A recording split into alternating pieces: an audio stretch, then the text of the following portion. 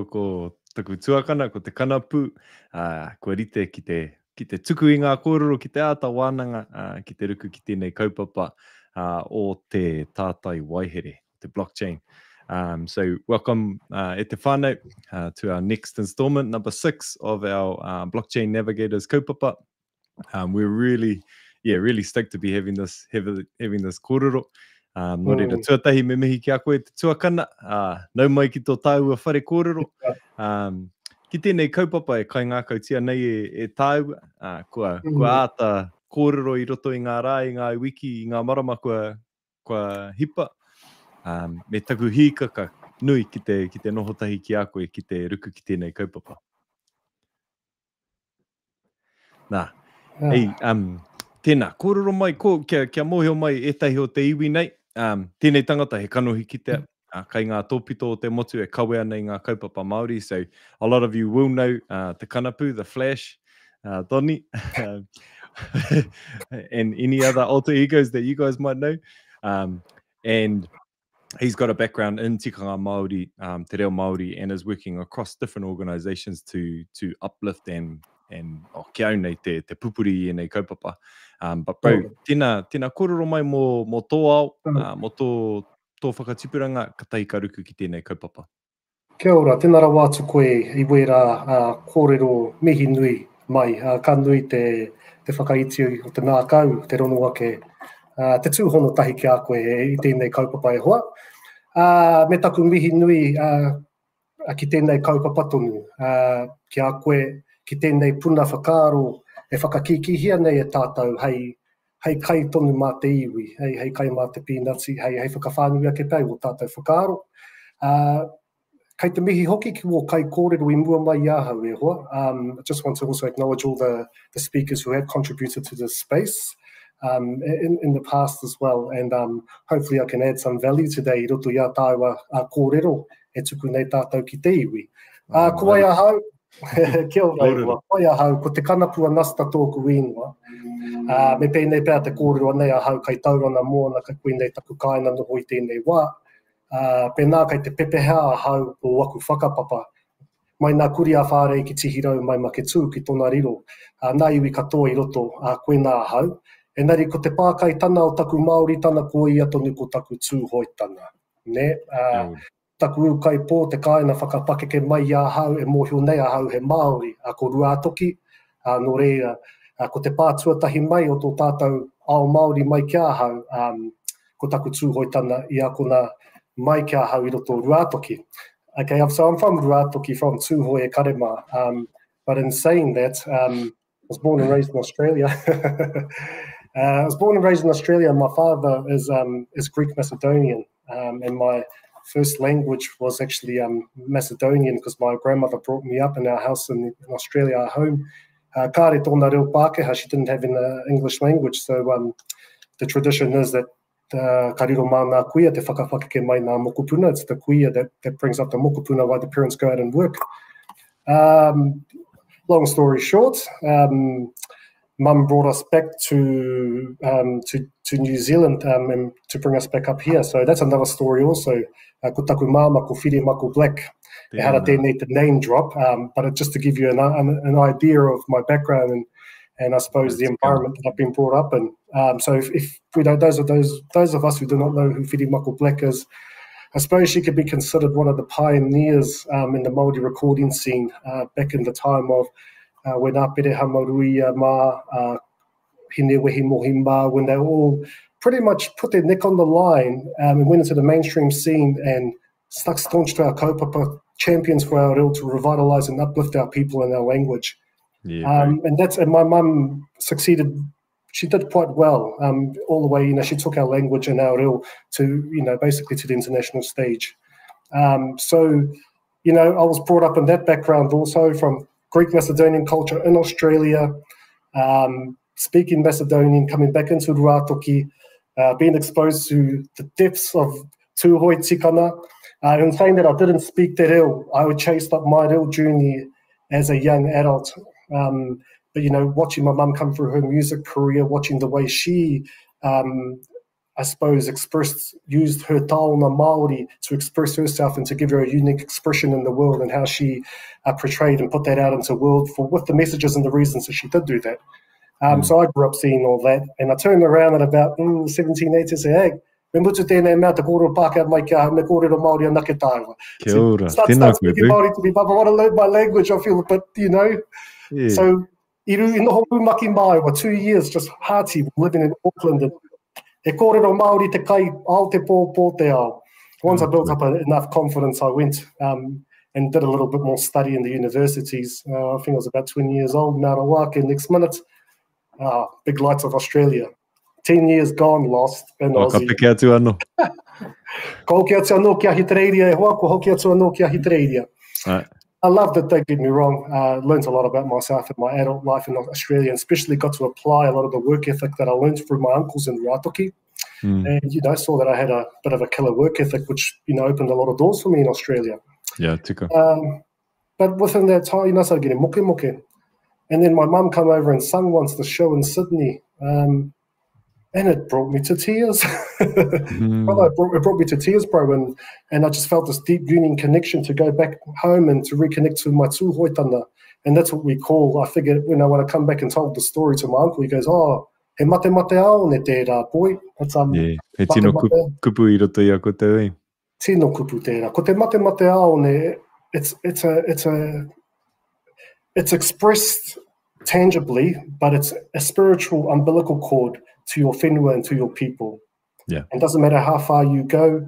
Ma te hoki anake ki tō iwi, ma te hoki anake ki tō whenua, ma te hoki anake ki wō marae, ma te hoki anake ki tō reo, e hono ai tērā, e mākona ai te nākau Māori, e mākona ai tō wairua. So nothing can appease it other than just going back. Atu I te hoki atu ki tō kāinga, Atu I te hoki atu ki te kāinga. Koe nā te ronoa, mo tēnei wairua, I noho manene nei, that felt alienated and isolated I ahi te reiria. Yeah. So and that brings a good point here of why the digital space is so important, because we can make those connections now. Yeah. But I suppose what is my passion and my I come back into my young adulthood. Ki konei nā ki Aotearoa. I was dead set on finding me a beautiful tūhoi woman. And I did. I met my wife, Jordan, te Arani, and, he kōrero Māori. I was like, ooh, I like this. Taumata. Ngāra Wāke ko puta mai he hua. And we had a whānau, and a kōrero Māori anake māua ki a māua tamariki. We speak only Māori to our children. And, we had this deep-rooted passion and desire to bring them up in a world where being Māori was normal and the language was normal for them. So I had probably this much language then, and I thought, well, I need to really make sure that I can translate every single context come the time that I get asked any question. So I changed my career from construction, went into the whare Wānanga to learn to be a teacher and to teach Te Reo Māori, because I thought it was a way I could learn the language and have a career at the other end. And I pursued it obsessively, like obsessively, mad scientists at night up studying and doing things like that. And then from there, my reo journey progressed, and eventually I got accepted into the Panekiretanga o Te Reo, our kaupapa Panekiretanga o Te Reo. What is the Panekire? What's the translation, brother?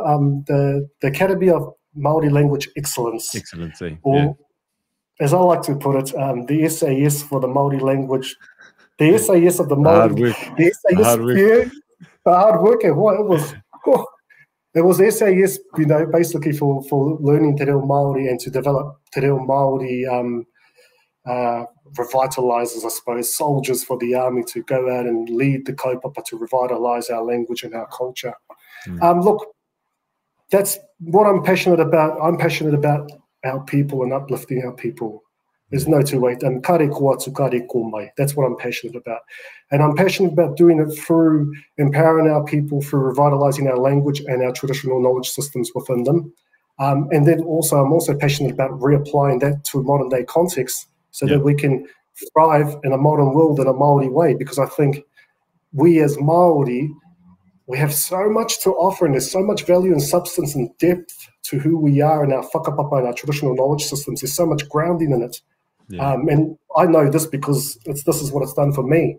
And I don't want to be here by myself. I want to be here with all my people. I want us to all feel listened to come up to, it doesn't matter where we are in our journey. That's, I know there's a lot of mamai about the different levels and what we have lost. But the important thing is that we do go together. That's something that's really close to my heart.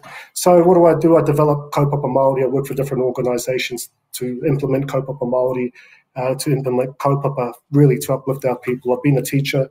I saw that the teaching, there's a lot of hoops you've got to jump through. It's a bureaucratic system, at the end of the day, and it was really hard in the sense of it's outcome driven and things like that. It doesn't really look to restore what was actually taken from us, I suppose. Well, if the system took it from us, how can it give it back? Yeah. So, I mean, in a nutshell, maybe that's enough for now, but... tēnā koe. Ana, tēnā hoki koe mau I whakai kia haumai ki roto I tēnei o atau o Wānanga. Ana, me kōrero I nei mō tō ruku ki tēnei ao tātai waihere. So one of the things that me and the bro have been doing with a few of our other mates has been starting to look into the reo around blockchain, NFT, cryptocurrency, and tēnā kōrero mai mo te nei kupu te tātai waihere, tahi ka kōrero mo tō ruku. So just tell us about this word that we've come up with for blockchain. We're throwing it out there. E o tāua hoa, tēnā, mena he whakaro anō wā koutou, tuku a mai, hono, anei mo tēnei wā, hei whakaro mā tātai. Awesome. Ka pai. Ko tētahi o wā māua ko rāwhiti roa kēmu, we have a bit of fun muck around. He whaka Māori ake I nā kupu crypto, so we sit there and translate and muck around translating the crypto kupu. And the kupu that we've come up here with for blockchain technology is tātai waihere. So if you think about the word tātai, we hear it most commonly in tātai whakapapa. And tātai talks about layers and interconnected layers. Okay, tātai whakapapa, tātai heke, we've heard it like that. Waihere, so waihere is a computer code. Taku atu a Google I kōrero mai tērā, tēnā koe. So it's W-A-E, waihere. So you can hear the word here in there, here the tai. So the waihere is a computer code, tātai waihere. Because blockchain, as we know, it's encrypted block codes sitting in blocks or units, and they're connected in a series of chains, and that we call blockchain technology. So tātai waihere. Koe nā tērā e hoa ma. And pēhea tō ruku ki tēnei ao te tātai waihere, like, I hea koe timatai, hea te mea I tō I a koe, like, how did you get into blockchain? What was your first introduction? Was it through NFTs? Was it through cryptocurrency? Was it through something else altogether? Like, what was your introduction and like, kind of like, what pulled you into it? Pai te pātai, tēnā koe te pātai nā. E hoa, me pū, me more, me weo, me aka, me rea pēr tēnei whakaro. I jumped onto Gary Vee, I don't know, about a year ago on Instagram. I love tōhuna kene. Hua mata ki te tonu. He's got a way of predicting, and he can read market patterns and things like that. And I thought that was fascinating.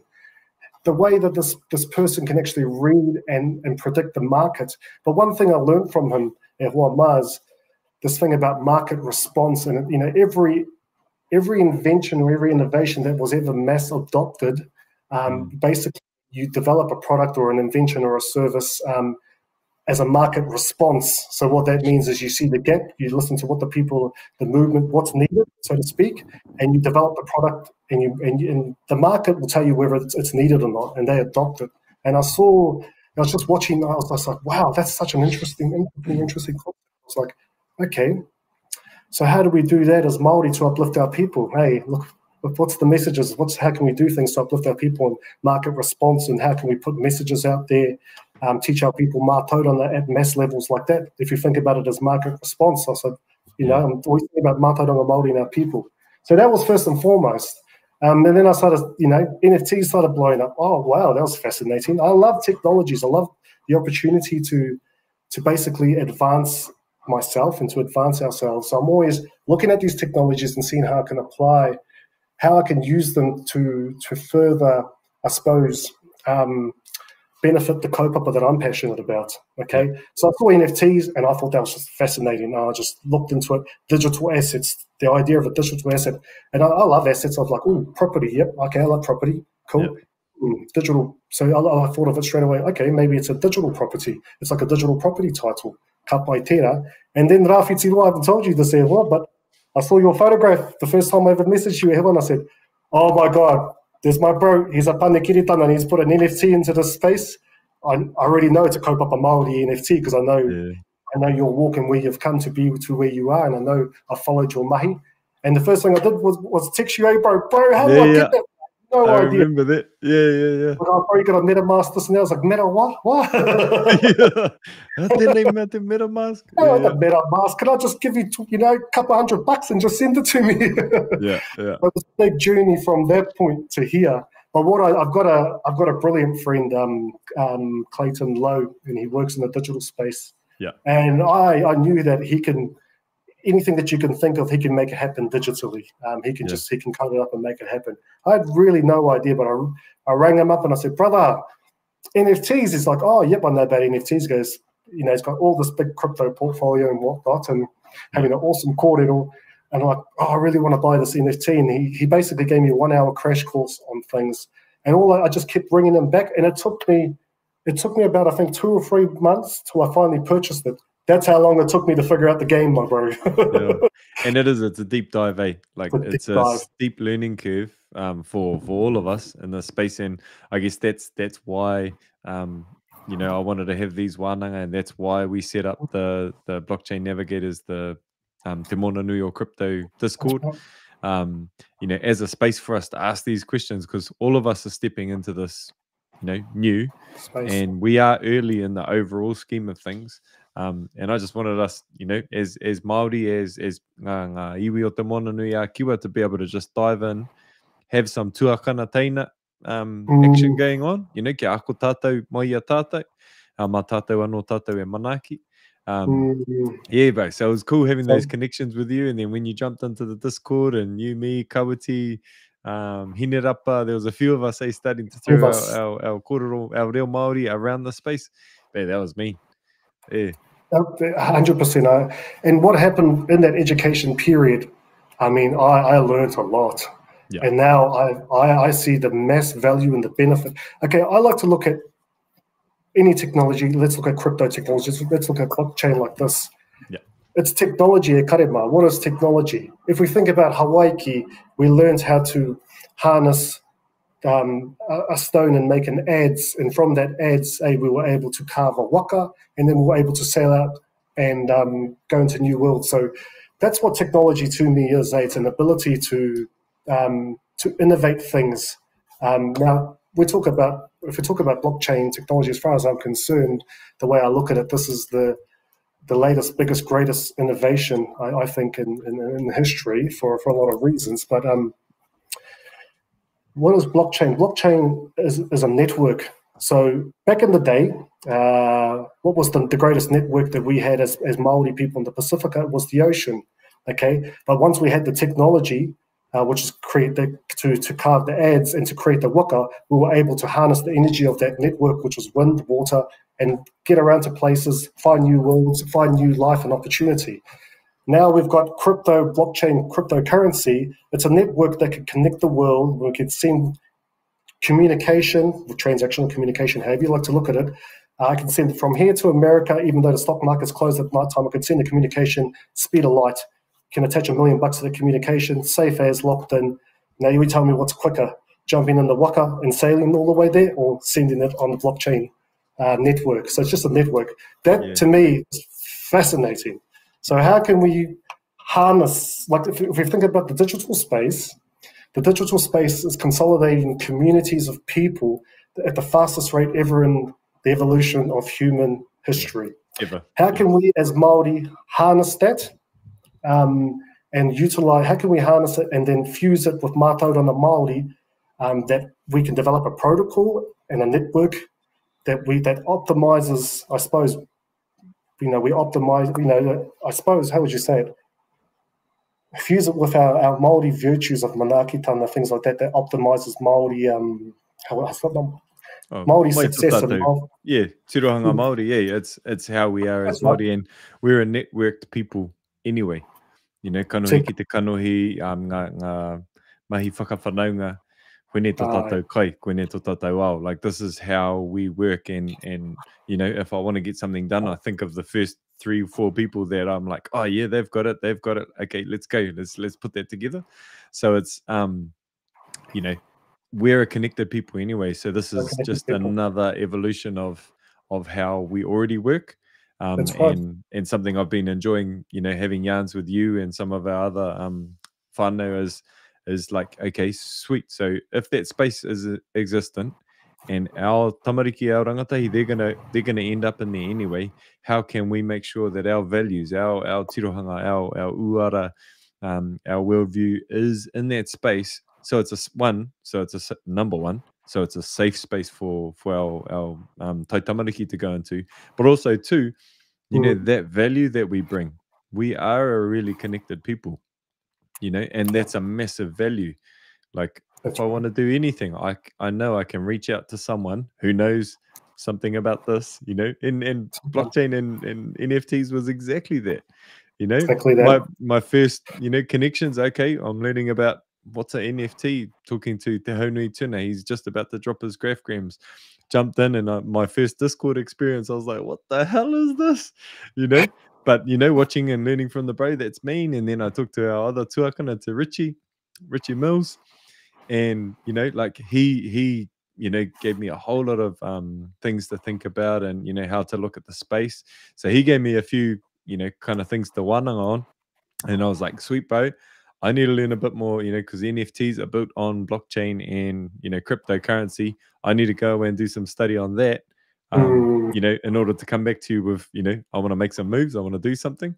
Sure. So some more Wānanga with Richie. And then I got another bro, Zane, over in, he's actually Upsalaga, the Crow Nation over in the States in Montana.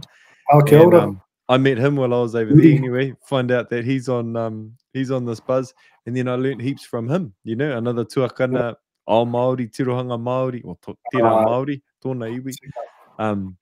So like learning from those fellas, and then coming back, other bros like our bro Anonymous. You know, I learned heaps from him as well about how our cultural lens, how we can look at the space. And again, you know, I've said it before, I said again, a mic drop moment for me was when he told me, bro, as a indigenous artist and as an early adopter in this space, I feel like we have a responsibility to set a cultural foundation there. We have a responsibility to set a tirohanga, a tikanga in this space. Yep. Because like he said, you know, our taitamariki are coming in here, bro. So that's something that, you know, me timata tau te ata ruku, eh? Like, you want to kick us off in that space? Bro, you're pulling heartstrings now. Okay. Tuatahiake, I want to acknowledge your friend, our friend Richie. I haven't met Richie yet, but pretty keen to meet him. But I learned a lot through watching and following him. So I just want to back you up on that. That was awesome. Richie likes JPEGs on YouTube. Go and check it out at Te Whānau. He's on at Te Whānau. Heaps to learn. A wealth of knowledge in the space, how to navigate it too. Two points I want to touch on that are pulling my heartstrings here that you sort of spoke about. One is our tamariki. Okay, how do we basically create a space that our tamariki, whether we like it or not, this is the world that they're emerging into. Yep. Okay, now if we don't get in now and create a space for our tamariki to be Māori here in this space, they're going to come in anyway. And that means that, it doesn't mean that Māori is the be-all, end-all. But let's just say that, well, to me it is. I think it's a big part of the well-being of a Māori person is being able to be a Māori in any space, okay? Now, how do we create a space where our tamariki can come in and be Māori? If we don't create a Māori space, then their Māori world is competing with this other attractive world. So first and foremost, that's it as well, number one. Number two, what I see in this big Renaissance revitalisation movement, okay, that's we can whakapapa it back to Ngā Tamatoa movement, the revitalisation of the language, the Treaty of Waitangi Tribunal, and all these post-settlement treaty trusts and things like that. The Treaty of Waitangi is, the political largesse through the Treaty of Waitangi now is epic. You can almost say it's an economy, it's a business, okay, if you want to look at it that way. And through that now, because there's money to be made in being Māori, because treaty partnerships really, if you would, things right and line up to policy, it's another route of funding e karema. And, this is, so what you see in the space is, if the kaupapas, at the end of the day, the person who's signing the checks, if he doesn't know any better, you could just chuck a couple of Māori words, a bit of Māori flavour to it, whatever, bang, there goes that money that should really be allocated to restore what has been, taken, so to speak. Rather than just some painted on.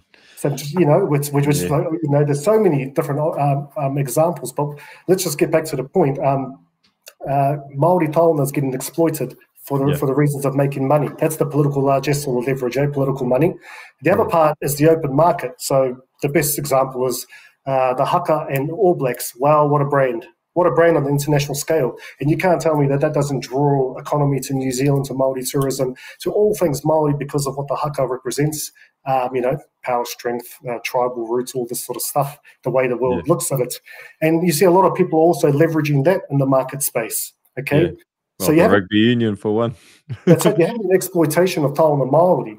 And a big kaupapa that's really close to me is actually, how do we protect our taona Māori in these spaces? So awesome that you touched on that. It's a very important question. And it's, at the end of the day, every different domain has a different dynamic in how you deal with it. That's got to, we've got jurisdictions, borders, international, things like that. There's a lot of ways to look at it. But first and foremost, I think what the most important question is, what's a taona Māori? How tēnei mea te taona Māori? Paepae, how te taona Māori? Well, if we think about, let's say we see, I'm going to just give you some examples, try to make it quite simple. Mere paunamu, okay, a mere paunamu, we all think a greenstone mere, it's a big taona. Okay, but I think the taona value that we place on it this day and age is purely probably, I think, based on the traditional knowledge, the whakapapa, and what it means. It's almost like nostalgic in a sense. I'm not saying that's that's imbued meaning in it, eh? It's meaning. What does a mere paunamu mean?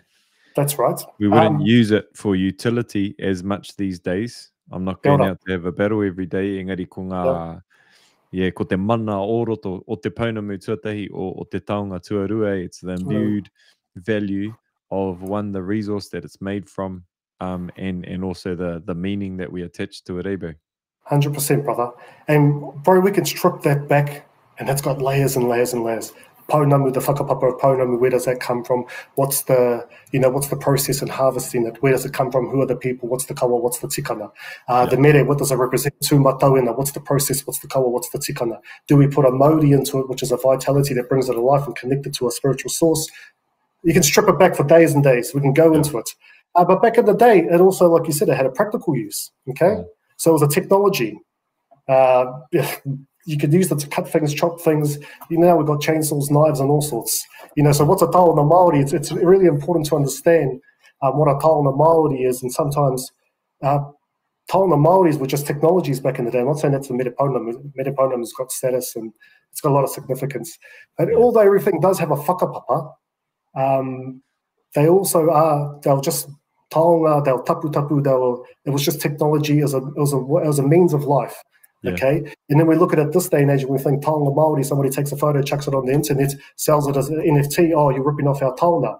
Yeah. Okay, so it's dynamic, but I suppose the difference between something that's just physical and something that's a taonga, we're now going to look at this word mātauranga Māori. What's mātauranga Māori? Māori knowledge. Mātauranga, I suppose the best way to look at it, it has a whakapapa, just like we said with the paunamu. We can trace that back to the origin of paunamu. If we look at the origin of the earth, Rangi and Papa, and the creation story in our pūrākau, and everything is interconnected, and it has a whakapapa. And the mātauranga that we get is from our deep intrinsic understanding and our belief and our way of looking at the world, and the way we understand our creation and our whakapapa to the world and how we apply that. And when you apply that to anything, it pretty much becomes a taonga Māori if you're doing it for the reason of it holding. If it's holding so if I create this pen and I put mātauranga Māori into it and then imbued that mātauranga Māori into it, it becomes a taonga. And I am now the kaitiaki of this mātauranga process in this taonga. If I was then now to hand it over to somebody, I wouldn't just give it to any Tom, Dick and Harry. You've got to use a judge of character, and when you transmit knowledge or mātauranga, you're transmitting the taonga with the understanding that they will, basically be a custodian over that mātauranga. Katiakina. Kapai. So that's, in a nutshell, taonga Māori, and it has a philosophical baseline, or it has a knowledge of whakapapa, a knowledge system and values and things imbued into it. Koe tērā. And I want to reach back to one of the bros over again, one of the First Nations bros. He's got a fellow Louis Gong, 8th generation. Go and check them out. But he's got a kōrero, a whakatauki, which is buy from inspired natives, not native inspired.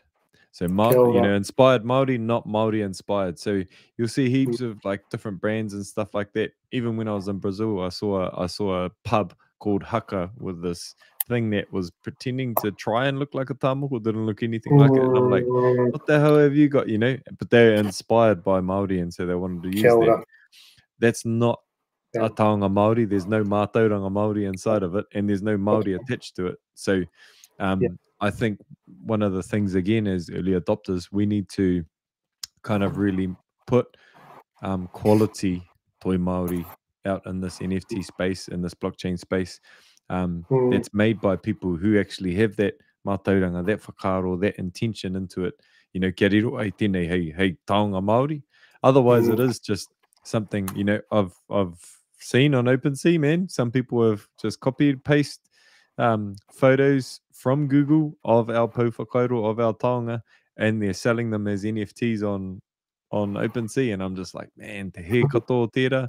Or we've had our mates like Anikaro, Wirumu, Barryball in them, their designs being stolen by an overseas company, printed onto duvets and cushions and stuff, hoodies and stuff, and then sold, like total actual theft, intellectual property theft. And appropriation of our taonga Māori. So I think, there's a really big space for us going into NFTs, and I love what our bro Mr. G's doing.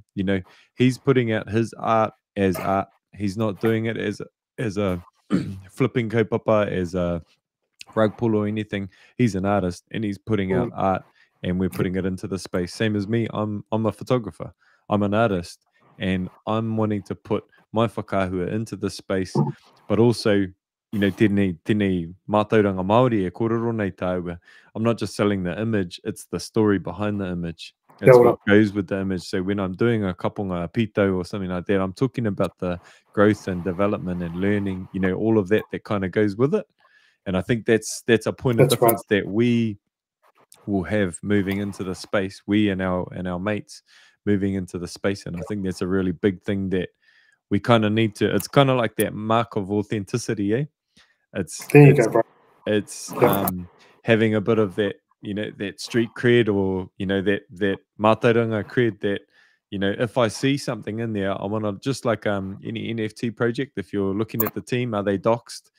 If they are doxed, like, do they have a backing in this or have they just copied and pasted that from somewhere else? And yeah, like Kirama was just talking about toi iho, which is like a mark of authenticity that exists in Māori art already. So it's like, how do we do this in this blockchain space, but to protect our taonga as well, so they're not getting exploited, eh? Ka pai, 100%, 100%. Whakai katoa ki o kōrero. At the end of the day, you can't. It's an open free market. You know, sometimes you've got borders and rules, but sometimes, you know, when we're talking digital space, it's open international and there's no rules, jurisdictions, you can't stop somebody, imposters, you just can't. It is what it is, and it's always going to happen. You know, it's but what we can do is, it's really important that we put authentic kaupapa Māori taonga out there and educate people what kaupapa Māori taonga is, and why is it a taonga, and what's the mātauranga process that goes into it. You know, the way I look at a taonga Māori is, it's not just you fashioning something, but that's your whole line of whakapapa and all the knowledge transmitted down, handed down. And although that might have stopped in your line, you've still gone and learned it and picked it up, right to that expression of toi that you put into, you know, that you put into the world. And so, you know, we do have a responsibility to put authentic taonga Māori and educate people, and that stands as a kaitiaki. So anything else that doesn't quite meet that standard, people can, the free market, people will choose what's valid and what's not. They can make their own decision. I'll give you an analogy of the way I look at it. Yeah, bro. You get somebody who, I hope I don't, I'm not. You get somebody who's just learning Te Reo Māori maybe, and they're just doing it for, trying to be, you know, the rangatira and things like that, and they're really eager to just get up and kōrero, and they're getting up and they're speaking in an open forum where they're supposed to be tikanga, which we know whai kōrero, it has a certain process that you've got to follow. There's such a protocol to whai kōrero, but they'll get up and they just want to, you know, have a turn, or they don't really know what they're doing, and they're fumbling around and just saying all sorts of random things and whatnot. And then you get the person who knows, who's got the whakapapa and the back, you know, who's done his yards. He understands the process of whai kōrero and speaks next to him. Well, the crowd will work it out real quick what's what. So in regards to NFT, if we put out an NFT and you got these imposter NFT trying to be kaupapa Māori, we have an obligation and an opportunity really to educate the world again on who we are and the depth of our taonga. And, you know, taonga, I think the greater mātauranga taonga that you put into the taonga, then obviously you can't. I'll give an analogy. G, if I could use your analogy, well, let's look at Mr. G and what he's doing with NFT. As we all might know, G recently carved a tuku for his papa. Now that tuku, right from Tōrua right down to his papa, the whakapapa's in there, and it has the kōrero on top, and the kōrero is the native big seagull here in Aotearoa. And the whakataua ki te peha on Pōtiti Island is he kōrero inu taiahau, which means, you know, I am a resourceful person of the ocean. I'm connected to the ocean, just like the kōrero. The kōrero head was on top. Now you can see this has a rich, deep mātauranga taonga aspect, whakapapa to it. He's expressed it in a tuku, and he's handed it to his papa. In honor, to pay homage to his papa for his years of service in the paepae, to reflect back to his papa, this is what your mahi means.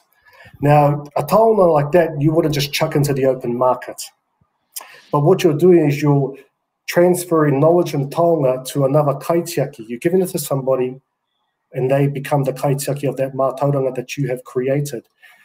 Now, if we scale it back to some of our brother's NFTs that he's creating, there is aspects, some of them deeper, some of them not as Māori, not as, how would you say, obviously full-on taonga Māori, but there's still his story, there's still his creation. He still puts everything into it that he's about, and it's his expression. So it's a different type of mātauranga, a different type of taonga that can go in the open market. And if somebody just grabs it and flips it, well, that's their prerogative, you know what I mean? But it's taonga that he feels that he trusts people with the kaupapa, that it can be protected, but you can't screen people as they're coming into open sea to see what's what. So there is too, you know, it's important to put taonga Māori authentic out there, but also the extent of, you know, the type of taonga we put out, the process that how we do give the taonga, and make sure that if it is a big important taonga, to make sure that the education process goes with it. And maybe if it's not an open market, maybe it needs to go to the right person or to the right. So these are things that, I'm not saying this is how we're going to do it, but these are things to think about when we're doing this sort of you know, when we're trading our taonga on the open markets, so to speak, there's nothing wrong with trading our taonga. You know, there's nothing wrong with it, because basically what it is, it's a transaction of knowledge and value. And we've got a lot to offer this world, and our art speaks volumes, you know. In a world where it seems to be disconnected in Western frameworks, that very sterile sometimes, our taonga gives us a connection back to something that has substance, meaning, grounding, papatuanuku. You know, it's got that holistic sort of connection. So that's that's how as we're talking about the G, here he is, and he's asking a question: how te kupu Māori more intellectual property? Mene whakaaro au, otherwise that's something that we can come back to revisit. Well, you know, if we look at the what does mana whenua mean? Mana whenua this day is translated in the government sense as the iwi. Mana whenua means you got mana over that piece of whenua. You've lived on there for how many years? You know, your people, you've got history, kōrero, everything into it. So mana definitely has to be in there somewhere with intellectual property. It's a type of mana over that mātauranga. Maybe mana mātauranga. At a short guess, you have the mana over that mātauranga, and although you impart that mātauranga to somebody else, you still have the mana that you have still created that taonga. You've still created that. That is still you. And when you impart it over to that person, they just. So when I bought your NFT, brother, I said I'm very happy to be the kaitiaki of this taonga. It's still yours, but I'm just the kaitiaki. So he mana mātauranga pēr. Whakaaro pai, tau pai ana tērā ki au. And mihi to our bro Richie Mills, he's in here in the whare. Kia ora, Richie. And that's one thing that actually really shows up in blockchain, te whakapapa o te mea. So if you've got an NFT, I've created it, and a kairoto ko taku mana mātauranga, it's forever. Like, doesn't matter how many times that whakahua gets passed on to its next kaitiaki, it still has that link back to te rāwhitiro Bosch, rāwhitiro photography, nāna te raihanga. And you can actually see, and that's one of the kind of the big selling points or the big important things about NFTs, you can see that provenance, that whakapapa of that item. So you can go, you know, in 20 years' time, I've got that Mr. G Aotearoa sign. Big ups to you, bro. Awesome. Mihi ana, I'm so grateful. But 20 years' time, 30 years' time, people will be able to look and see that I've hodled, I've kua mauroa iau tēnei taonga, and that's another kupu whā se te whānau, mauroa, hashtag mauroa. That's for hold on for dear life, either in NFTs or in crypto, mauroa. So let's start using that at te whānau. But anyway, like in 20 years' time, they'll be able to see that I bought it straight from Mr. G, and I've still got it in my collection. And I whakātu ana te rei, te mauroa, you know, o tēnei taonga. So like it's those sorts of things that you can actually see that whakapapa. I can see that, Te Kanapu bought this first, and then actually he passed it on to te tahi o tamariki, you know, like, and I can see it in one of his kids' wallet, you know, further, and then like these taonga can go further and further. So it's real exciting, but at the same time, we do need to think about how do we keep the integrity of our mātauranga Māori in the space, of our toi Māori, of our mana mātauranga in this space. And I think that's, you know, that's one of the key things, like you said, bro, that example of the person that gets up, you know, mao mahi ka kitea. You can see a kai kōrero that is practiced, that is learned, that has taken time to think about what they're going to say, that are actually speaking for the people rather than just speaking for themselves. And then when you get someone up there who's just reciting 10 tau parapara in a row, trying to look cool, trying to sound cool, but you know, doesn't have the mandate of their iwi, or they're just up there talking about themselves, you can really see the difference. And that's kind of on the open market, you will see the difference. But that's only if the audience, you know, the whānau that are sitting on the marae ātea, that's only if they know the difference. So our jobs as Māori creatives, as early adopters, is to educate the global population. Anei ngā toi Māori mo tuake nei. And actually, when we see things like what happened to Wiremu and Anikaro and them with their art getting ripped off, we need to call it, and we need to educate people. Like, don't buy this stuff. some of That's our right. own people were buying this stuff. You know, That's right. we're buying stolen IP, mana mātauranga, from another company overseas that have ripped off one of our own. You know, and so we really need to educate our people, on that. 100% agree. So that's part of the thing is the philosophy of putting kaupapa and educating people out there is that our people the educated people become the watchdogs and calling it. And you see that has a great effect. We have a look at Te Hanua Nikora online. People are scared of them. Oof, they shut down their whole accounts. We call them out. Just having a laugh. Yeah. But it has power. It has power because you're in a public domain and nobody wants to be found out in the public domain. So Which education is like on the marae there, potentially. Yep. Hey. It's like the queer sitting you down. Yeah. We've got to be the queer and sit them down. Yeah, now, this is what I love about crypto. This is what I love about blockchain. As we know, Ethereum, there's our blockchain. You can build layers on top. You can code it. The way I've been listening to some, was it Michael Saylor? Oh, amazing. What a Michael Saylor podcast online.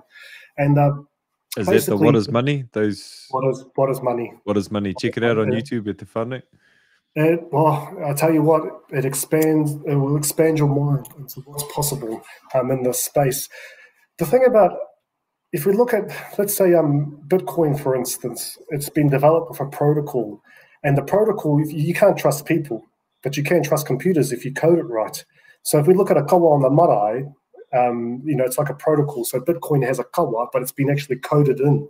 So if we can code in the kawa or the protocol, that basically sets the terms and it keeps people honest. It sets the terms of engagement and how we engage and how it's the transactions within the network.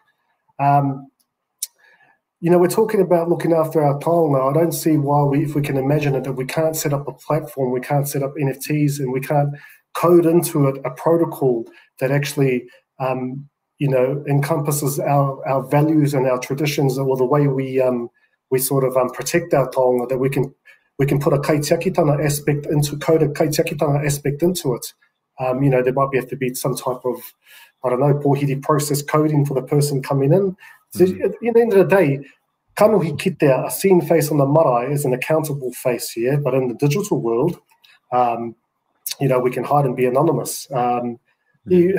Let's dive into that a bit, bro. Like, one of the things that we did, in our Te Mana Nui o Crypto, just check that out there again. We'll check the link in the comments here, hoama.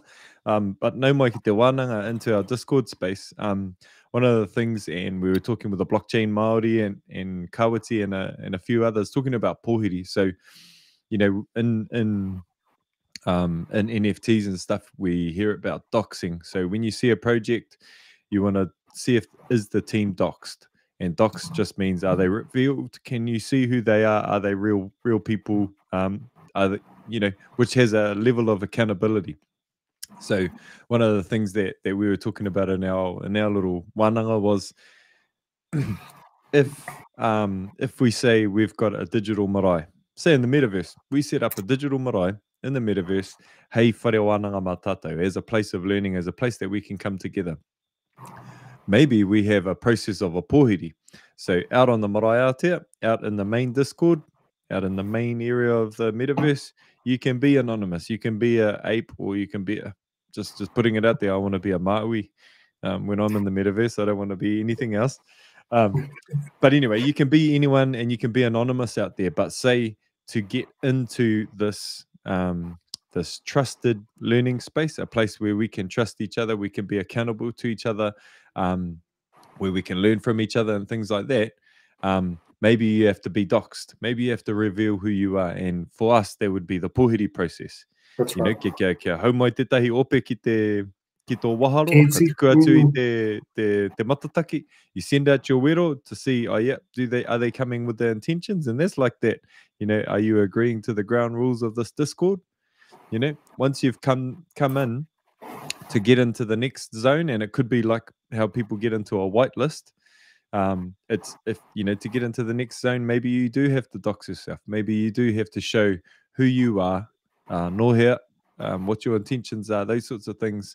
And that's your pohiri process to get into the kind of the inner circle, the trusted circle, where we can really be open and, you know, trust each other. E whakaroa no au mo te rā momo horopaki, bro? Kei te tino o rete taku whakaro ki tēnā. What you're talking about, we see the value in having a marae in the metaverse. Let's just, if you don't mind, I'd like to put what you're talking about in a bigger perspective, and then we can scale it back down and go into it. I love my Māori world. I'm a mātauranga Māori man. I look around, there's not much of it. It's hard to, you know, I'm isolated and I have to, you know, it's like a tangihana's on mean. I'm going to the tangi so I can go be Māori. You know, we're looking for kaupapa. We're tangihana hopping and things. It's not always the case, but, you know, I'm saying, when you're developing and you're learning who you are as a Māori, you start getting quite zealous for the kaupapa, and all you want to do is just immerse yourself in that world. The problem is, it's really hard. You know, I've got family, I've got kids, I've got responsibilities, I've got work. I can't always go and immerse myself in a wānanga setting. And the best wānanga, as we know, is a hui on the marae. Ahakoa hea te hui. Pēnā he tanihana, ko kātahi rā, ko tētahi wānanga hohonura wātu ko tēnā. Our tanihana, as we know, go into the depths of our kawatikana protocols and our knowledge systems and things like that. It's a beautiful wānanga.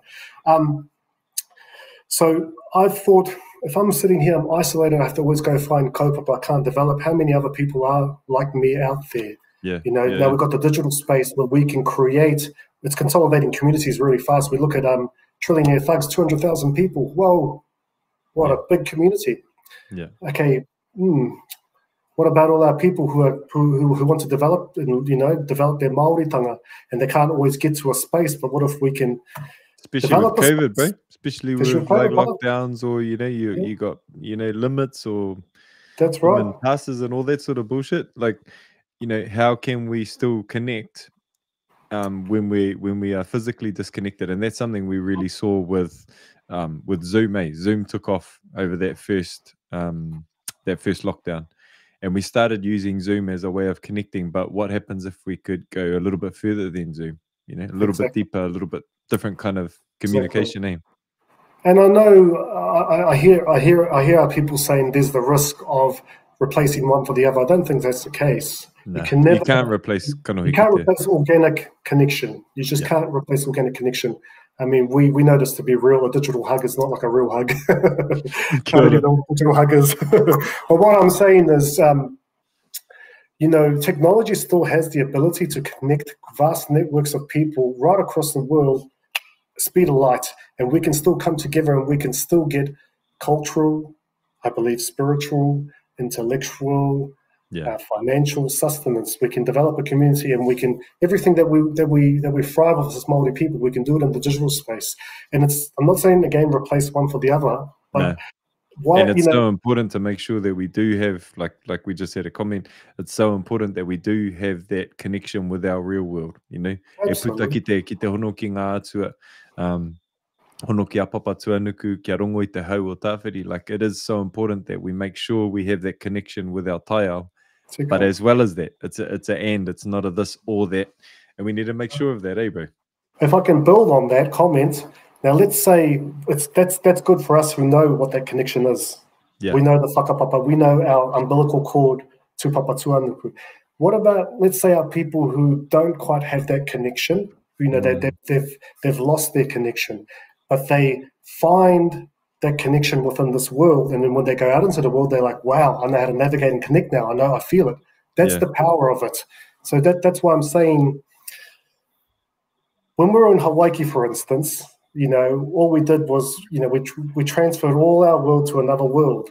All we're doing is creating a new Aotearoa in the digital space. And you can never replace digital for organic, but they can work side and side to help and support each other. So you can do things faster, harder, smarter, stronger, you know, at the end of the day. So getting back to it, yes, we can. I think, yes, we can have a marae in the metaverse. Yes, we can code in approach. At the moment, it's Zoom, and with Zoom, we're like, okay, and then don't do that. It's all people sort of controlled, so to speak, but you can code things up.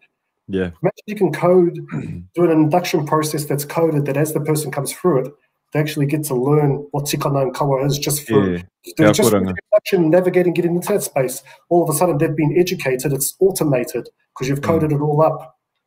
What a beautiful process that is. And the process is coming from an anonymous position, coming through to docs, looks like getting up and doing your pepeha on the marae in a Māori sense. Okay, so when their ope comes on, we don't know who they are, but it's when they get up and they do their whai kōrero, then we have a whakawhadaunatanga.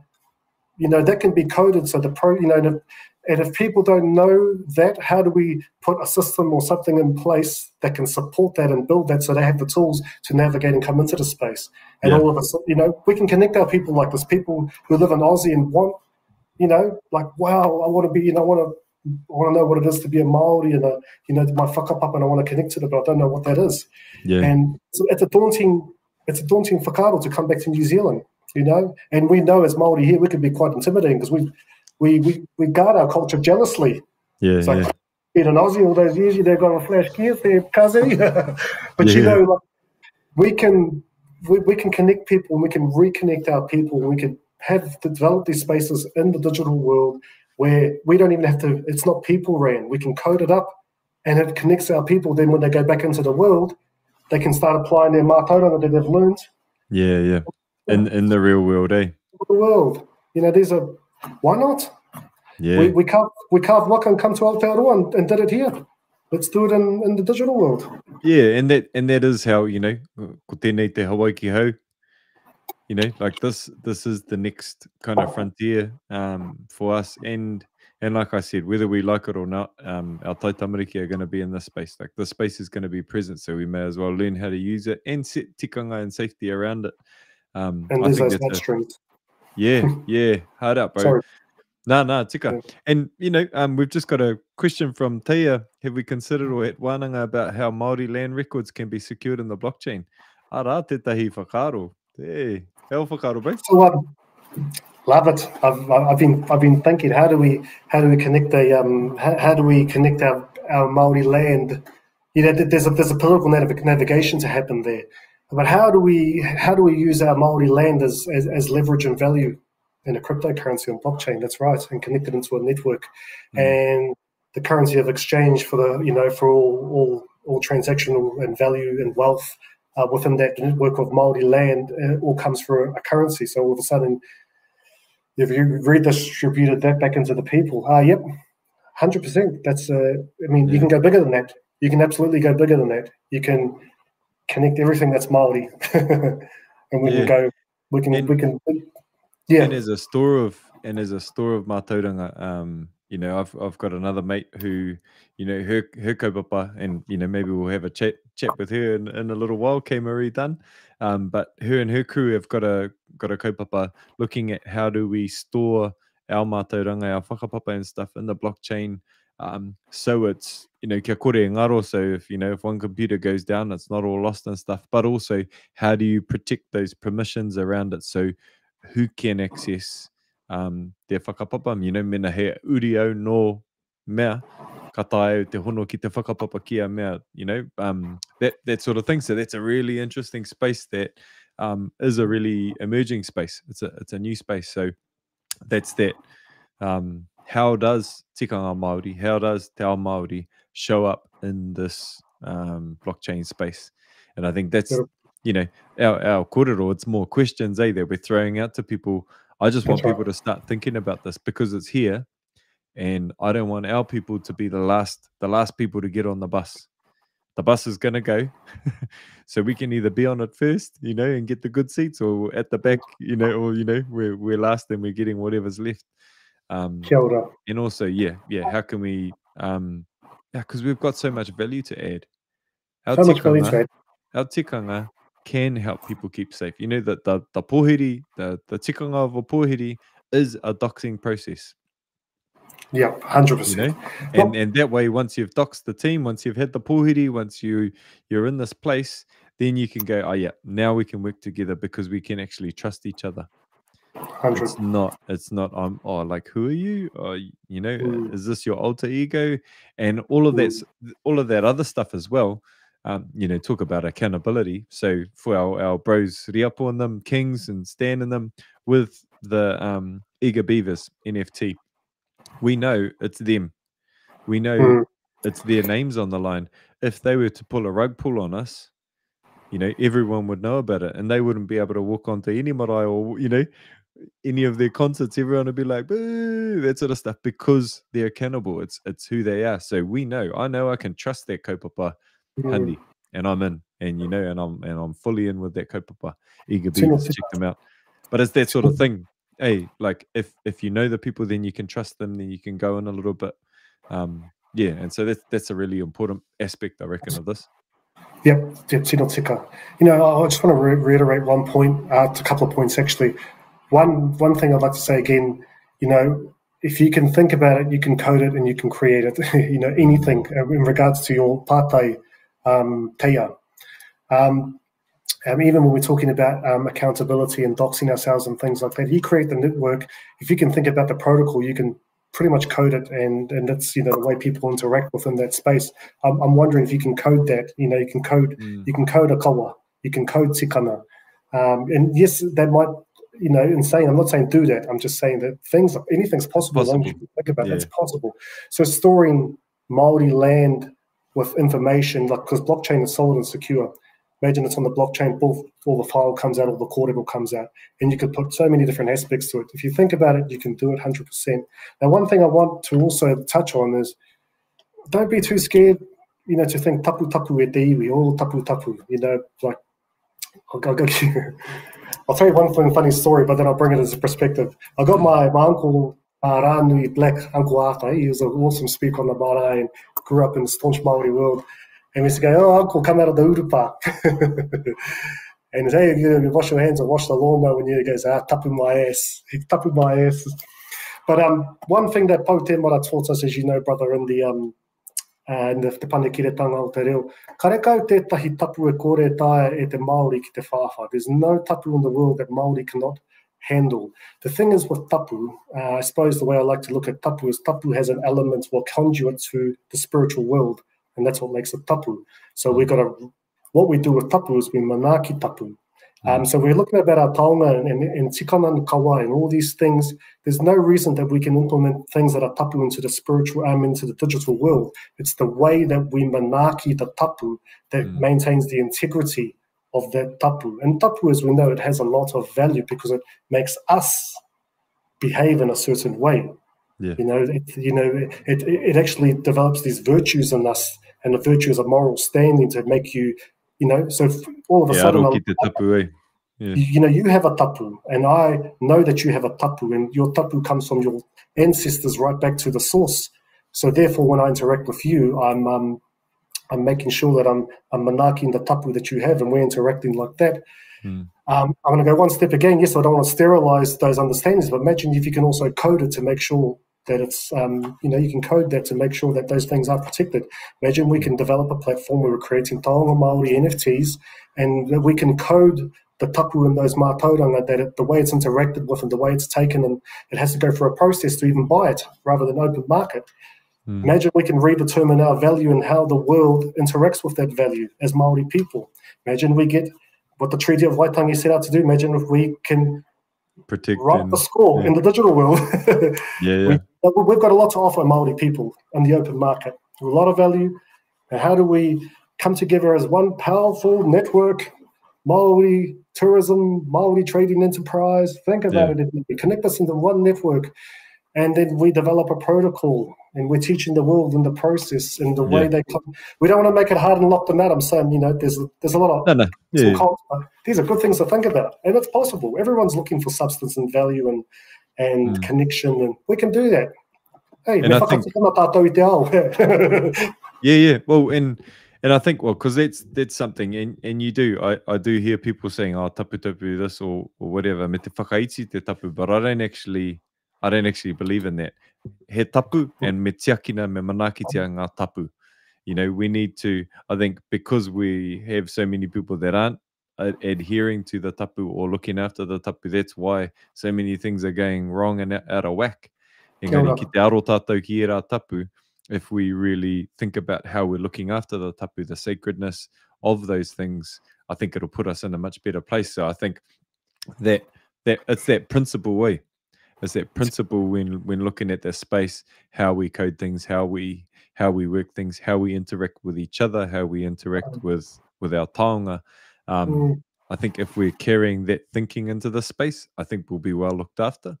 Kia ora. And that's also something that we bring that is deeper, that is a value add. If you're talking open market, you know, what's the difference between honey and honey with mātauranga Māori or with whakaaro Māori about it, that's got a story about where this comes from, that's got a whakapapa, that's got all of that. Which one sells for $50 a kilo versus $10 a kilo?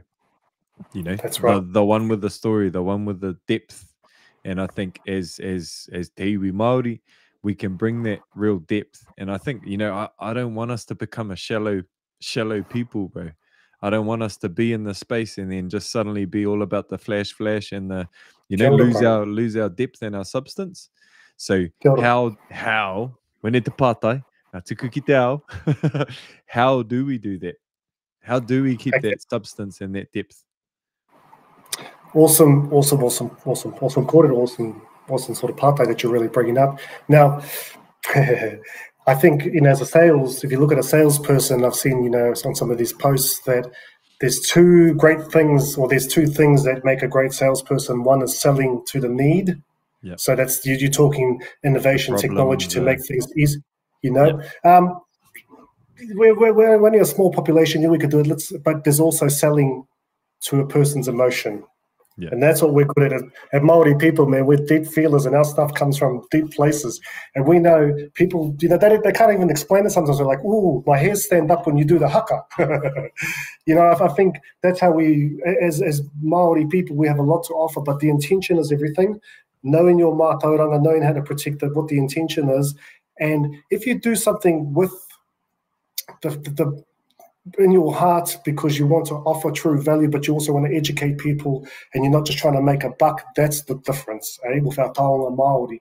I believe if the intention is right, you can actually offer anything into the open market if the intention's right and it's done properly. See, if it's open market, make a buck, well, that's different. But if it comes at a price, but the actual exchange of the value is, and if you give that taonga to, let's say, it goes into the other person's hand, and that taonga and that knowledge that you're giving them is transformative for them and improves their life and their outlook and the way they interact with the world, I think that's where we could be powerful as Māori people. Now, if I can scale that back, we look at, well, not scale it back, but what are some of the virtues, I think the greatest Māori virtue is manaakitanga. And you can see manaakitanga work in full flight in the marae ecosystem, how a marae operates. Everybody works together for the benefit of the kaupapa, which is the well-being of the people. So the tūpapaku, for the tūpapaku's laying there, you know, the person's passed away at the end of the day. But our job is, everything's about manaakitanga, making sure everybody is looked after, everyone coming through. Manaakitanga is the pinnacle that everyone's trying to achieve, and it works as one big living organism. It could be a couple of thousand people working in unison, you know what I mean? So, you know, we have that to offer. We know how to, as Māori people, we know how to assemble in masses and mobilize, and we can carry these, you know, we've got a lot. You look at Matatini. How many thousand people? 15,000 people, pretty much. Kotahi te nākau, kotahi te whakaaro. We have a lot to offer at te iwi in the world. I don't know many other people who can assemble on common values and common virtues at that size. Mahi te mahi. And we're assembling, you know, so again, Matatini, what's it, 15, 20,000? Let's just say 15, 20,000 people. These aren't people that are coming to a festival for their different agendas and whatnot. These are people who are coming for a cultural gathering to express themselves, who they are, and they've got a very common, you know, I mean, the substance and the whakapapa of that is huge, you know, and we've really got that to offer the world, and that's taonga Māori in a sense, and that's the power of connecting us as a network, and when people come and interact with us, well, they can have a beautiful experience while they're doing it because we do Manaaki people, we know the Manaaki people. Yeah, sorry, I jumped around a bit there. No. Some gems there, I think. I think, hey, whawha mā tāua, you know, te taha wairua. Kia wairua, te kōrero tāua mo te tapu. Mo te tapu, mo te noa, engari, tēnei ao wairua, ara te ao wairua, te ao kiko, hea pēr te hononga. Like, when we're thinking about the spiritual world or spirituality, the way that we connect with our taiao, how can, like, does it have a place? Does it have a place in here? Sure. I think the short answer is yes. Ka tino whai wāhi mai, te kaupapa te wairua tana ki roto I tēnei ao. Ka pēha taku mōhi o tēnā, ko tiake wētahi ki te tuku poroporo aki marunei te Zoom. Yeah. So we've seen one of the most spiritual processes that we run through is in our poroporo aki process on the mara, we have the tūpāpaku, is to get up and when you let's poroporo aki. Poroporo, cutting, and aki is urging them to move on. So you're urging the wairua to leave the physical and to pass over into the spiritual realm. Poroporo aki.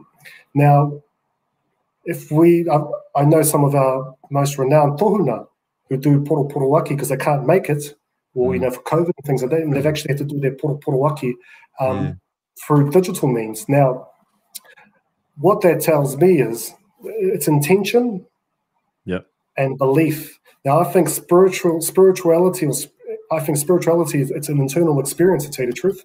Yeah. It's an internal experience, and nobody can tell you how to be spiritual. That's your relationship with your source. Yeah, otherwise we start talking about religious practice and dictating and whatnot. Spirituality, it's your connection to your source. As Māori people, we have whakapapa Māori, so we have a whakapapa to our spirituality and how we express that and how we connect to our world. But it's an internal experience. So I absolutely 100% think I can sit here on the rorohiku and have a deep spiritual experience on the rorohiku if I'm having an interaction, a spiritual interaction with somebody that causes me and my wairua to have an experience within me and connect to the source, connect to my taiao, 100%. To answer the question short. Now, here's some interesting...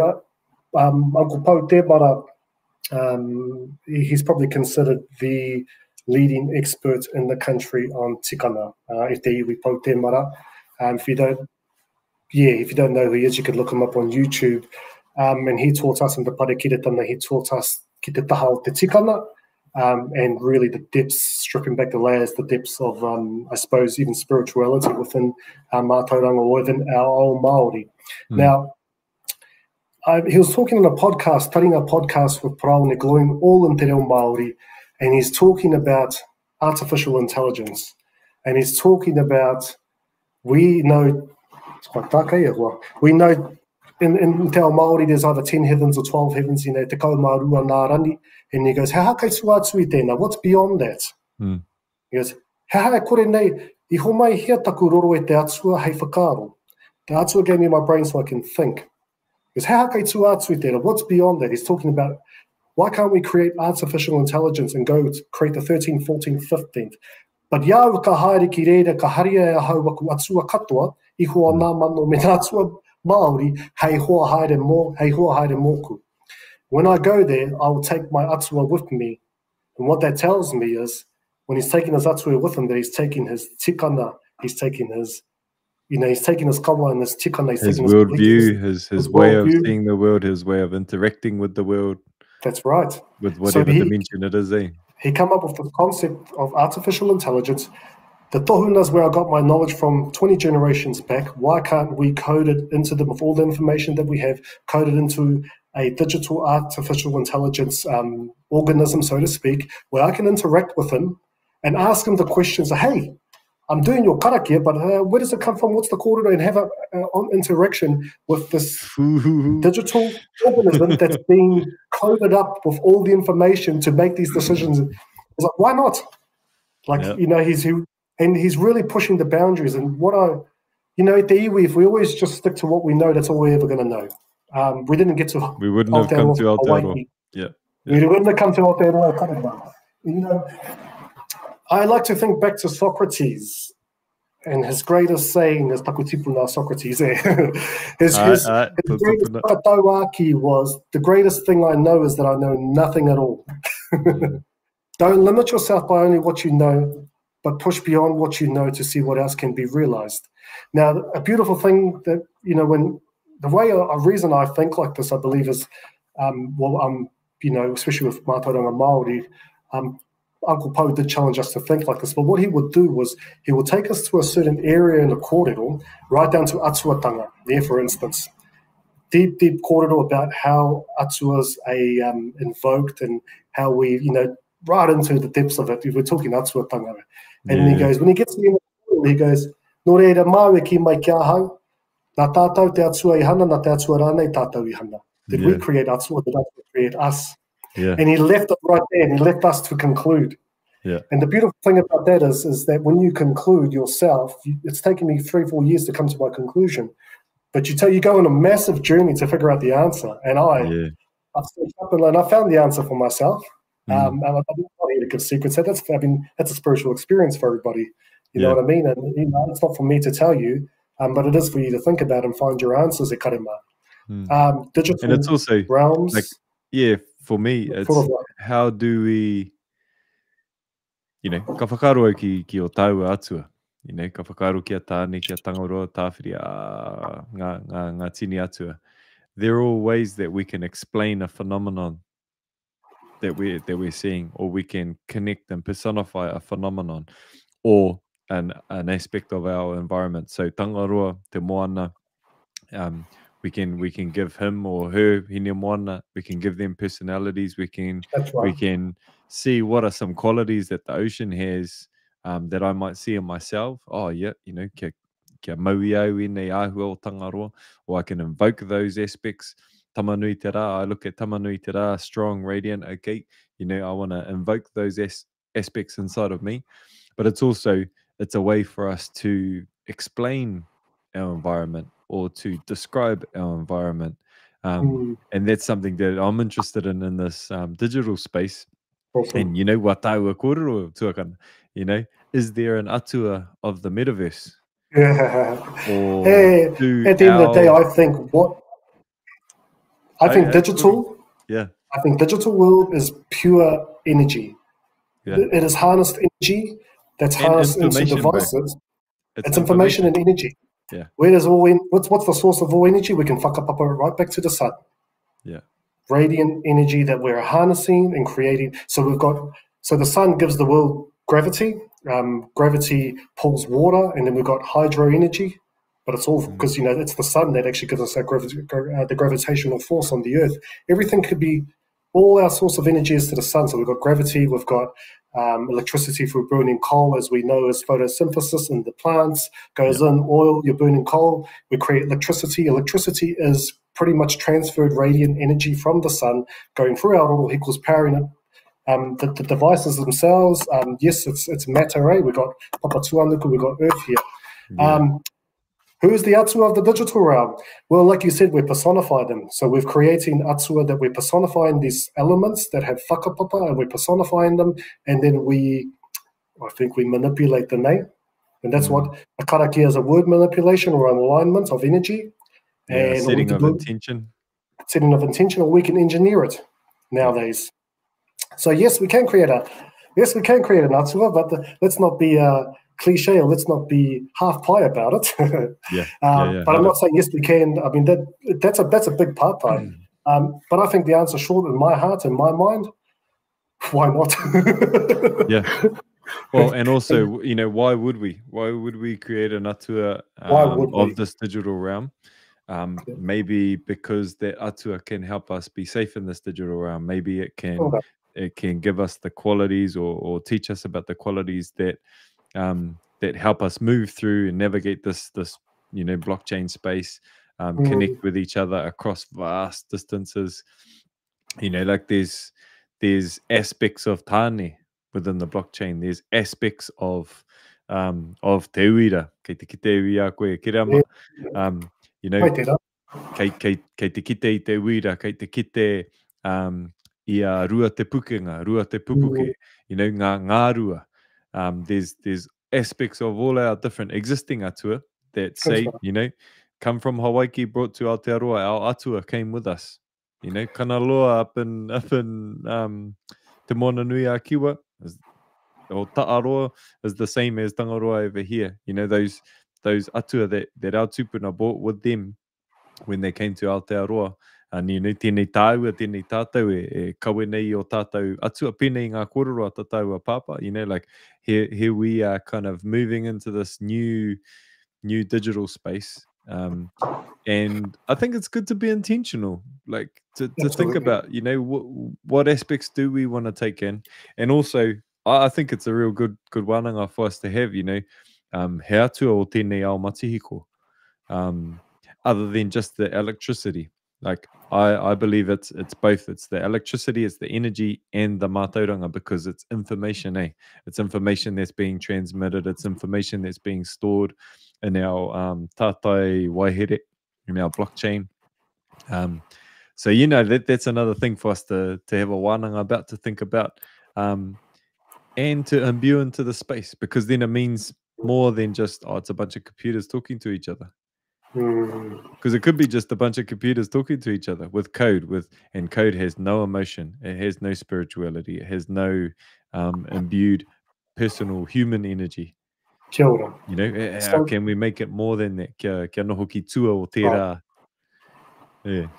100%. Oh, I so agree with that kōrero. That was awesome, actually, brother. You know, at the end of the day, it really, if we look at digital, it does come from organic matter, and it does come from, at the end of the day, it does have a whakapapa, and we can trace it back to a lot of atua, like you're saying. If you look at, let's say, you carve a taiaha, and that's a representation of tū matauina, you know what I mean? Yeah.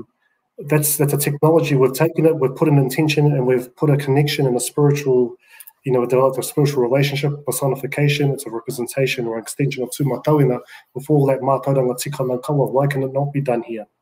Yeah. Why can it, and like you're saying, there's something, you know, like, that's right. We're having a laugh and, you know, pretty casual here, but we can also change the frequencies or the level of that, and we could make it a lot more sacred, more closed.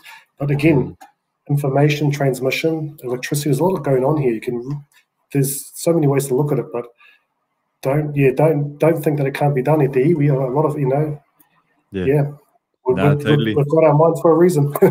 Yeah, and ki te anau I o kōrero tuakana mahara, our tuakana mahara Nicholas, navigator himself.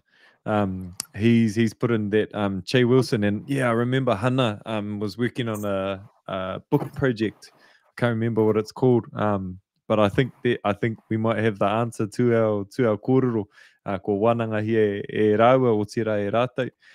So maybe we'll try and find that information and drop it into the chat. I mean, awesome. Yeah, pai tērā. Well, that'll be definitely a good one to follow up with iwi. Waihiko. Or waihiko, tēnā koe ki rama. So waihiko, if we have a look, for waihiko, I think they've finished the book, and that might be also a way that we can kind of communicate this to our tamariki, to our rangatahi.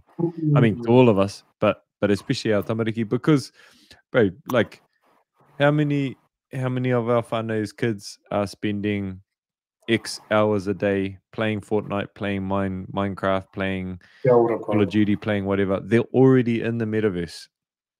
That's right. You know, they're playing games. They're already, you know, Facebook, Instagram. We're already in there. We're all in there. We're all in there. How embedded are we, and how are we carrying out our practices? Because that's another thing. You know, we see all the trolling and all the division and stuff, you know, caused by the algorithms on Facebook or whatever it is. You know, how can we, you know, bring that back to our tikanga to keep ourselves and each other safe? Well, yep. Tika. I think, you know, I don't know enough about, and again, we were not claiming to be experts here. We're just really it's a conversation.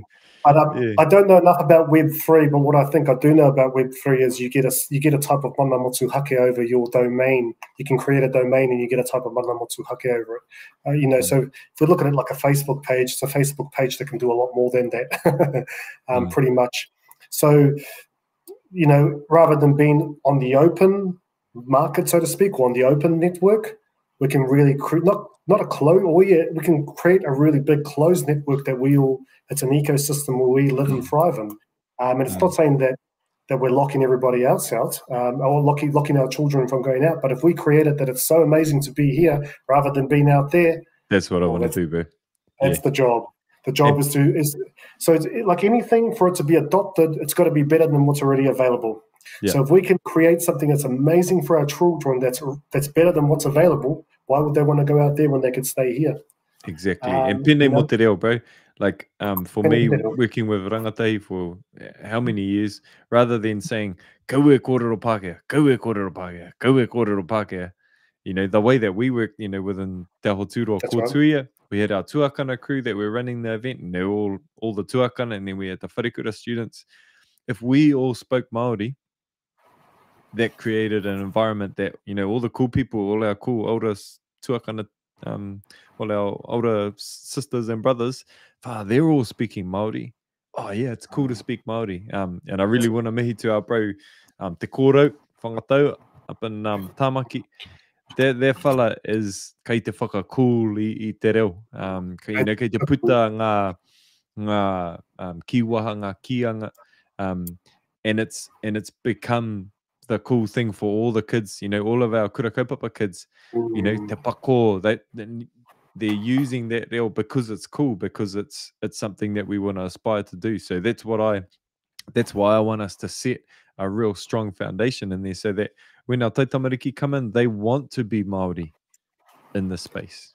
You know, I want my, you know, my little nephews and nieces and kids and stuff, when they come in, I want them to go, oh, never mind being a ape or a punk. I want to be Maui, or I want to be Tane, or I want to be, you know, Mahuika or something like that, you know? Yeah. It's the same reason we wear Michael Jordan, say we wear Nike Michael Jordan. Yeah. We want to be associated with the brand, with the pop culture. We want to be associated with the idea, and it's a place of belonging. If we can do that in a Māori way, and develop, you know, because like I said, Web3, metaverse, we can create wealth. We can do, you know, cultural experience. We can, you know, be Māori. If you're having an experience, you can do so much in this space. That is our job at Iwi. It's a big job. But basically what Rāwhiti was just explaining, if we don't do that, then we're always going to compete. There's always going to be something else. You know, the way I like to look at it, even with, if we don't do it, the Chinaman, or the China, I shouldn't say like that, excuse me, TV, but if we don't do it, you know, like somebody else will adopt it, and our kids will go into it and do something that's not quite. We can do it better for ourselves, put it that way. That's the best way to do it. Yeah, hard up. And that's why I think it's so important for, you know, those of us that are going into the space to really go in, you know, like they're going to go whether we do it or not. So I think, you know, we really need to go in and kind of set that taumata, and also give them something to aspire to. I want them to, you know, now when they're going into NFTs, they're looking around and going, Mr. G, that's mean. I want to go into that, or you know, Richie, or Beavers, you know, like because of the people that are in there and the values that we're carrying in. I know that in our Discord, in the Beavers Discord, and the Graph Grams Discord, you know, that sort of manakitanga, those values, wataua uara, those values that we're talking about, they're already happening in there. People are helping each other. New people are coming in, and the tuakana in the space are helping them learn, are teaching them, are helping them out in those ways. So we can see those tikanga are already finding a place. It was choice as in the Graph Grams one for Te Haunui Tuna's project. We were even seeing, like, you know, kōrero ana mātou I roto I Te Reo Māori, ia mātou e kōrero ana. So you could see Te Reo Māori going in that space, and even just a little kia ora, or like, you know, che te whānau, that sort of thing. Even just seeing that in that space was like real refreshing and kind of affirming that actually, no, we can be Māori in this space. We don't have to strip our identity or who we are in order to interface with this, you know, this new technology. 100%. Yeah, he pērā hoki te Ika Beavers, they got a te reo channel and re pai ana te hohonu o nā kōrero me te māma no anō. Ka mutu ka kuhu mai with the hiatu kāre he reo, but they just love, you know, it makes them want to learn. They're asking, where do I go learn? This is so cool. I love watching you, you know, love interacting and watching te reo in here. And I've seen it also come up in our little comments here on the side. So what you're talking about, exactly right. We've already seen it. It's happening in a couple of different small silos. It's happening at a small scale. How do we scale up? That's basically what we're saying. How do we scale up? How do we scale up? And how do we scale up in a way that doesn't? It's not just a Fred that's speaking Māori. How do we scale up where it's You can have an experience, you can develop yourself, your reo, your culture, have a spiritual experience, and you can develop your financial standings of wealth. You can create wealth and stuff like that. Anything's possible. But how do we scale up? How do we connect ourselves and consolidate ourselves in one big network under the virtue that optimizes Māori well-being and success? And manaakitanga is that virtue that we see on the marae. It's not about somebody else's well-being over somebody else. We're all there together. Yeah. How do we adopt that at a big scale and bring our people all together and just create a space where we can thrive? Now, I'm not saying that should be the only, like we said, yes, we've got to live in the world. But, I think he hoa haere te mati hiko. Ko te mati hiko tō hoa haere tēnei ao. It's your companion, really. I ring up my friends every day through digital devices. This is how I stay connected. We're already doing it. Really doing it. So let's scale up and let's make it amazing. Ina rā te hohonu o tēnei o a tau e ruku e tuakana. Me hoki te whenua pēr. Nā, pai te hohonu. Pai tēnei kia noho hei wānanga mā tātou, hei whakarongo mā te marea, mā o tātou hoa. Hea ho whakaaro whakamutunga e hihiana koe te whakapuaki, bai? Hei kupu whakamutunga hei whakakōpani tātou kōrero. What are your last thoughts, bai? For this session. We're going to do this again. Mate atu he te kura. Mate atu he te kura, ara ke he te kura. It talks about when one generation drops off, or when the piko piko, the fern leaf grows and it drops off, and then the next piko piko. It's talking about succession. It's talking about the regeneration of the life cycle. If we think about us as Māori, and we use that whakatau ki I roto i a tātou, mate atu he te kura ara ke te kura. It talks about the transmission of knowledge systems and reo, but it could be a lot more than, I think our Māoritanga is our well-being. So, mate atu he te kura, whakaarahi ake te kura ki te ao hou, that we regenerate this new te kura into the new world for our people, okay? And don't be too scared to move with the times. Don't be too scared to try new things. As I think of another whakatau ki ea nātu tō kanohi ki te rā. I'm not sure if it's said properly, but it's something like that, where it talks about face the sun and move forward, and it just, he rā ki tua, keep striving for the sun. Yeah. Keep striving for strive for the sun, strive for the sun, strive for life, choose life, and use we as human creatures, we use technology and tools to improve our quality of life, to harness energy. We can do that as Māori with every single tool to enhance our Māori way of life. Yeah. Mate atu te kura, whakaarahi ake te kura ki roto o te aho hou. Mo te pai nā atu, wa tātou tamariki mokupuna kai te piki mai. Koina pēr e karema. Ai.